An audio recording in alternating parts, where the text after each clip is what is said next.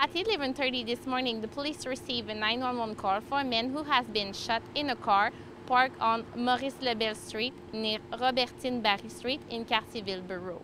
So the victim is a man of 45 years old, and he has been touched at least one time by a firearm bullet on his upper body. According to the witness, the suspect just ran away before the police arrived, and he ran away on Maurice Lebel, direction south. There's many witnesses, and they are different versions, so that's why we need to meet all the witnesses to have a perfect version of what's happened this morning here.